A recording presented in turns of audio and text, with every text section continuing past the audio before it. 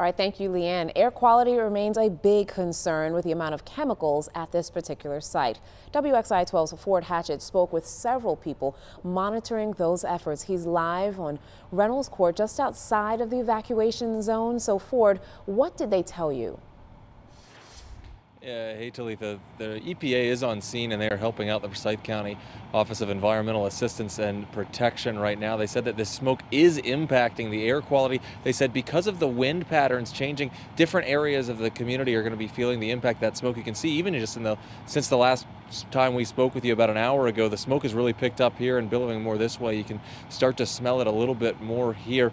That changing wind patterns, like they said, will likely continue to shift which communities are impacted by the smoke. Earlier this morning, the airnow.gov air quality rating labeled the air in Clemens and southwest Winston-Salem as very unhealthy, with the air quality index reaching as high as 236. Anyone that's been inside or outside in Winston-Salem the past couple of days has at least seen or probably gotten a whiff of that plume of smoke, and the rating has dropped back down a little bit this afternoon into moderate air quality levels. But Winston-Salem Forsyth County Schools told us that some individual schools were altering the times that kids were allowed outside for recess today because of those air quality concerns. And I spoke with a number of sustainability and air quality experts from Wake Forest University Graduate School earlier today. They say it's important to consider not just the immediate air impacts, but also the long-term implications an event like this could cause.